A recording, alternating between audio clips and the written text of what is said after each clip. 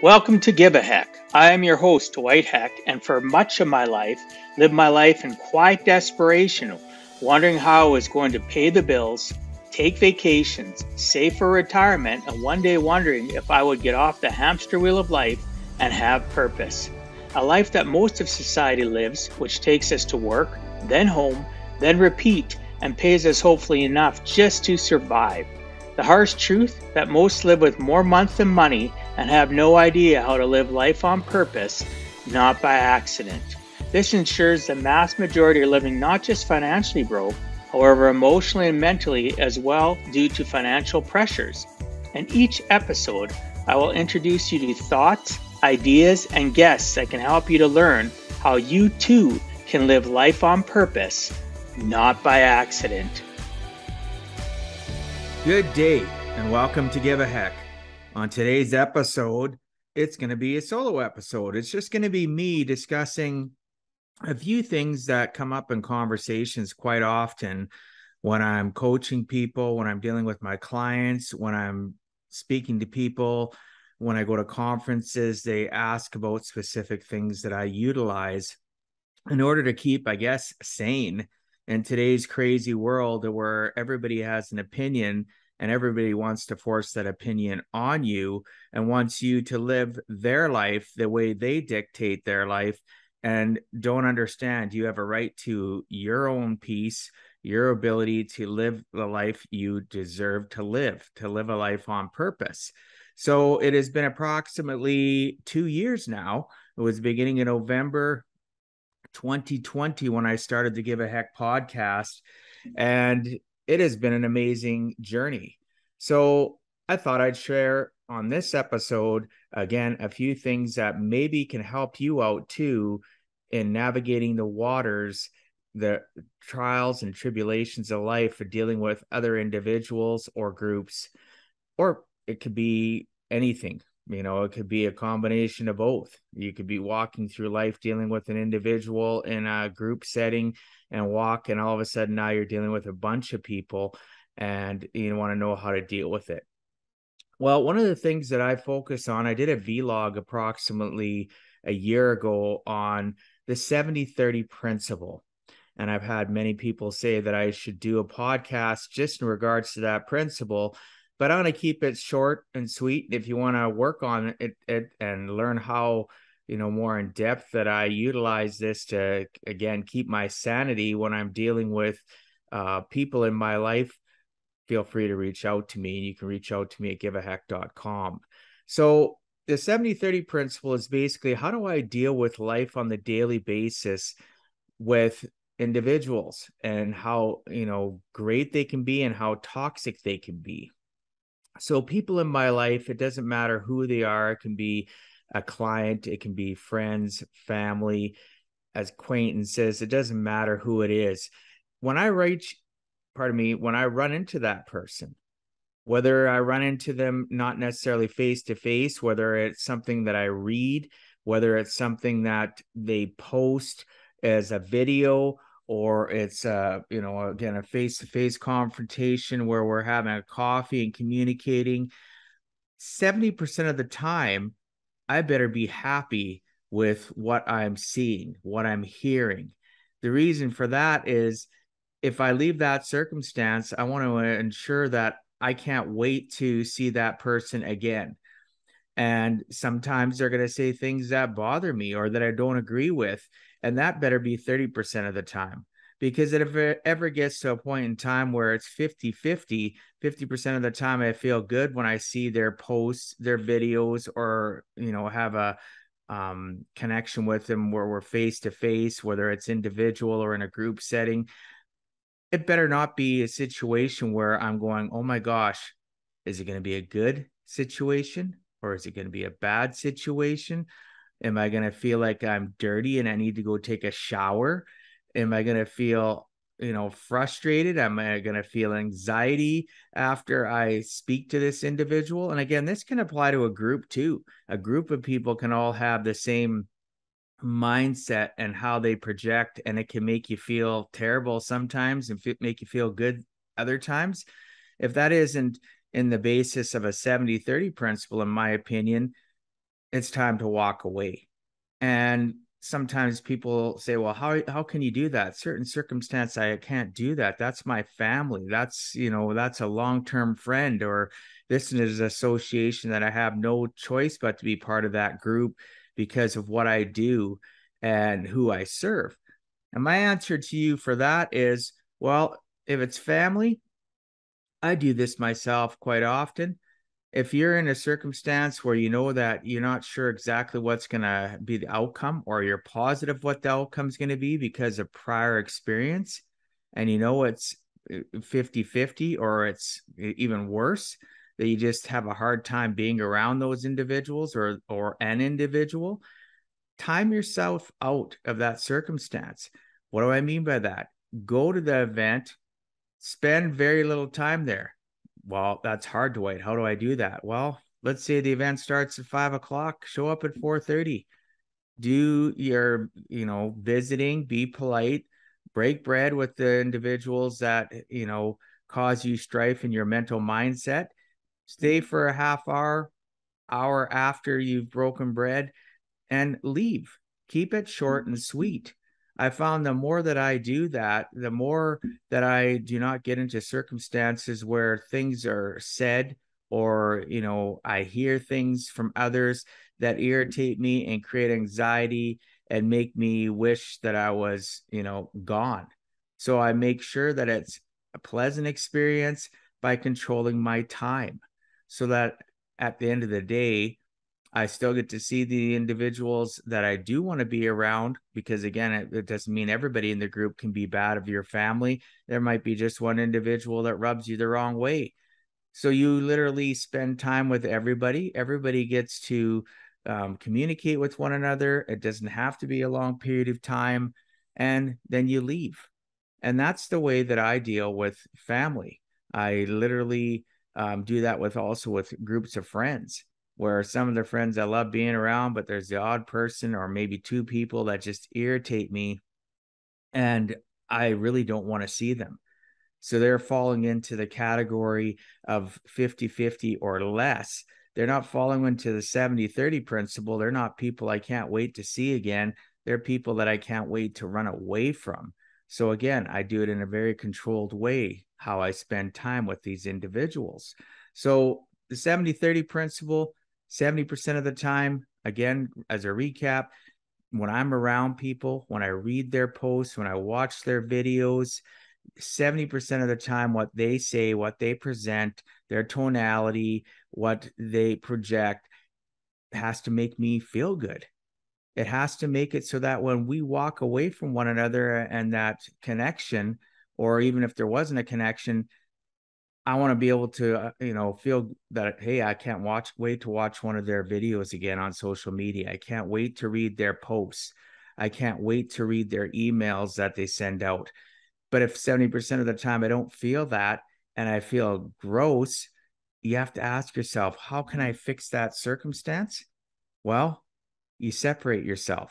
You're not 70-30 anymore. Now, again, 30% of the time, if we don't agree, or it's something that kind of irritates me, I put it in perspective and I think to myself, and it doesn't take long to think about it, how many times have I been around these individuals or this individual where I feel good?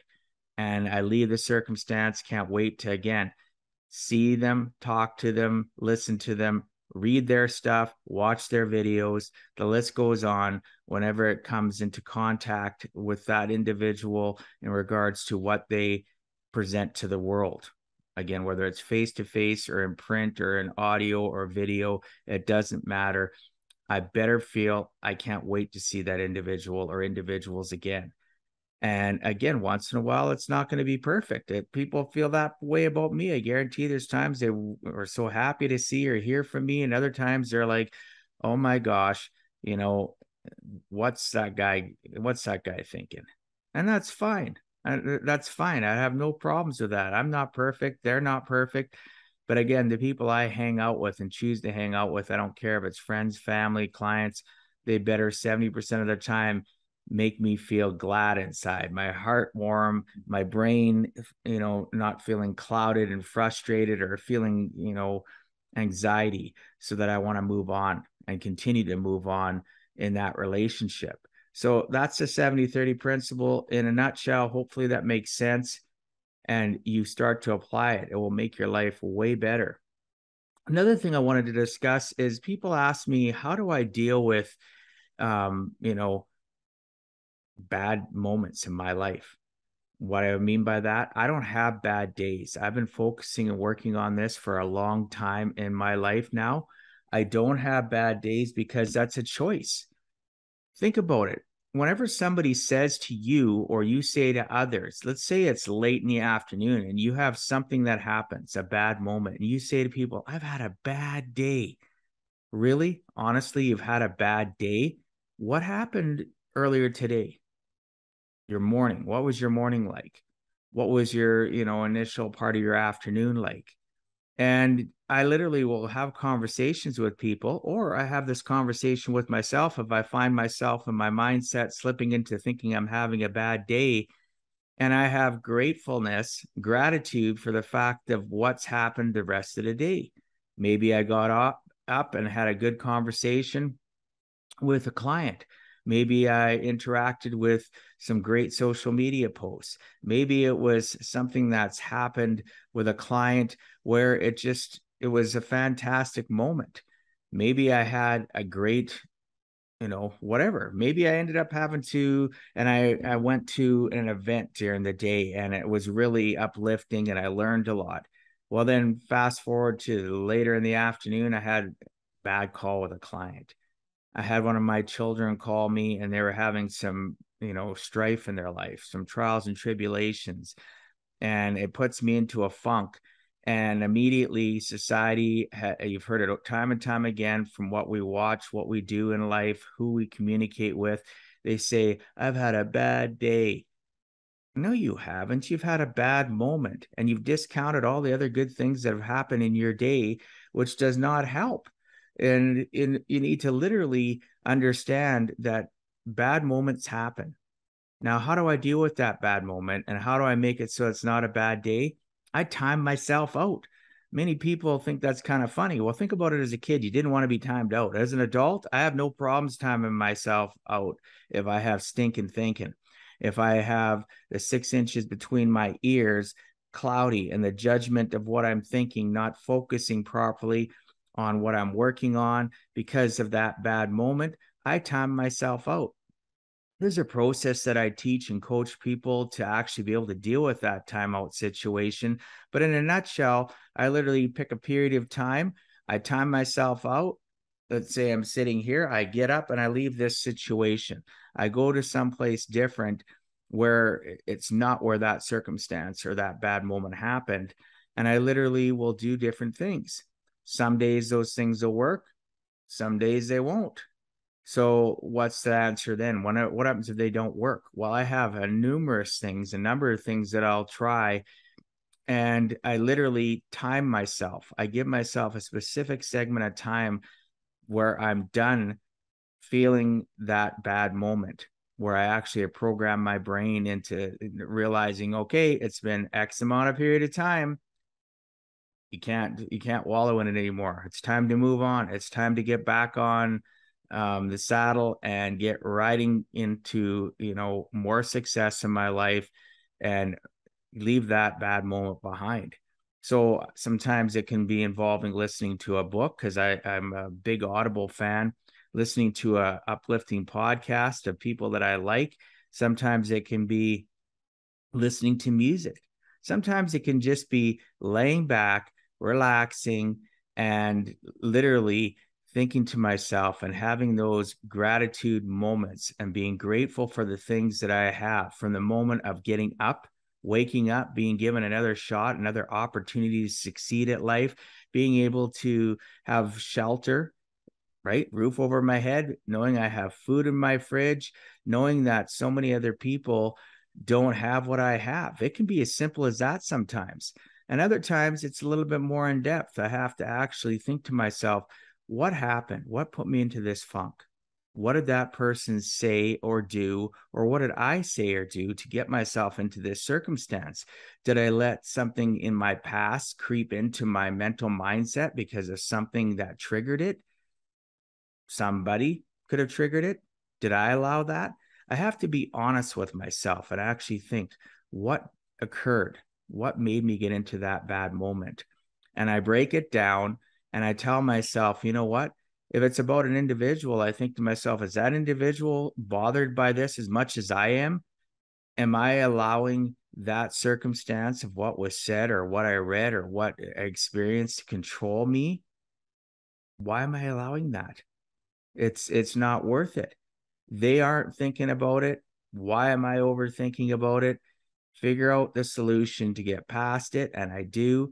And I get back on the horse and I ride toward my future, which is a person that realizes I never have bad days. I only have bad moments.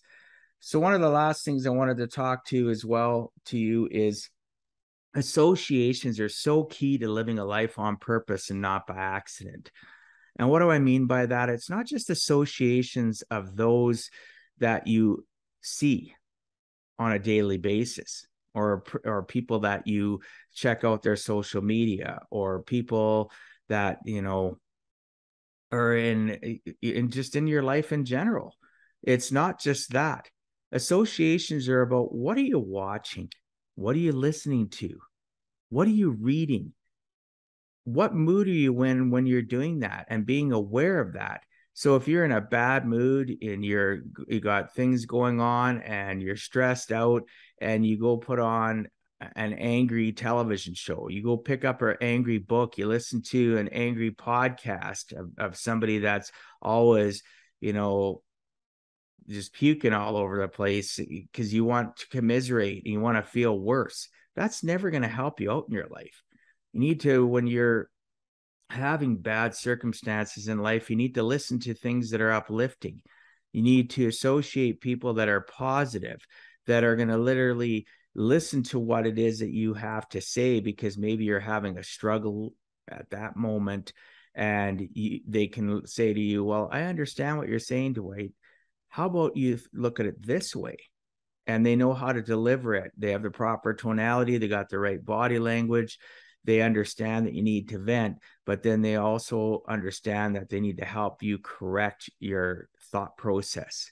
And sometimes the associations you have are going to be people that you just want them just to listen to you, and you're able to get out of your funk without them saying a word. I have people like that in my life. They nod, they know what to say. They'll say the right words, not even a phrase or a sentence or a paragraph or a conversation. They just, oh, that's unfortunate. They know what to say for me to come to the realization to fix my 6 inches between my ears. But it all evolves around, who do I associate with? What do I associate with? Again, what am I listening to? What am I reading? What am I watching? I literally could put on something that is completely entertainment based. I don't get caught up in the fact of what that show is. Too many people live and talk around the water cooler of life about, oh, did you watch that show last night? Or, oh, did you hear the news? Did you hear what's happening over in this place in the world? Or did you hear what happened across the city that we live in? Bottom line, the news is not conducive to you being happy and having great days and avoiding bad moments, because it puts seed inside your brain that is really hard to avoid. So how do you not put that seed in your brain? Don't watch the news. I don't. I do follow specific news in regards to my industry. I follow finance news, and I'm a hockey fan. I like watching NHL hockey. I've been a hockey fan my whole life, and I'll literally, read about some sports, but I don't read anything in regards to what's going on around the world on the daily basis. Guess what? You don't have to, because guaranteed you have people in your life that are going to share all that garbage with you. And yes, it is garbage. Is what going on garbage? No, it is a reality of life. There's people out there that are terrible human beings causing terrible circumstances. And it doesn't even have to be just individuals. It can be our governments. It can be the companies that are in our lives causing strife for us. But bottom line, you have a choice what you feed your brain, and you need to start feeding your brain 99% of the time positive things, and hang around 99% of the time positive people that, yes, they have moments just like I do, and you help and you allow that person to vent. They allow you to vent if you're having circumstances or trials and tribulations, and they turn around and help you climb and continue to get out of that circumstance. And you do the same when it's required for them. That is a good association. That is somebody you want in your life, in your tribe, and in your extended family. I hope that makes sense. And I just want to say thank you to all the listeners that I've had over the last 2 years. It's put my podcast in the top 5% of podcasts that are listened to in the world. It's pretty good. I really appreciate it. And, how can you help me out? By sharing my podcast with your family and friends and work associates, and giving them the opportunity to listen and learn from the great guests I have on, so that they can continue to climb in life. Or if they're camped right now, maybe it'll be enough for them to stop being camped in their mental mindset in their life and start climbing toward a more purposeful, happy life. Again, I appreciate you sharing this and continuing to share it. If you enjoy my show, I'd really like you to go and rate my podcast and rank it. You can do that at going to www.ratethispodcast.com/give-a-heck. I'll say that again, www.ratethispodcast.com/give-a-heck.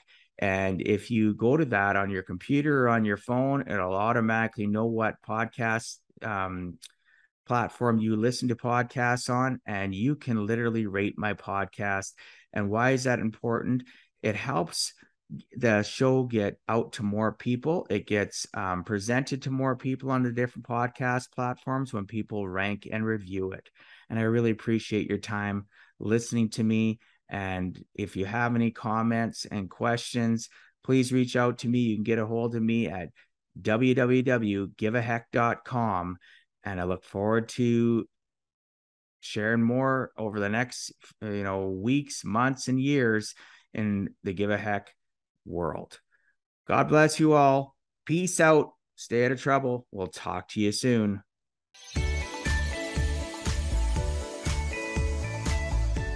Thank you for taking time out of your day and listening to Give a Heck. If you find value, I'd appreciate you sharing with your friends and family so they too can learn how to live life on purpose, not by accident. So you do not miss the next episode, please subscribe on your favorite podcast platform, and please also post a review. I look forward to reading your comments. This has been Dwight Heck. If you want to check out other podcast episodes or today's show notes, please check out my website, giveaheck.com. And until next time, together let us all strive to give a heck.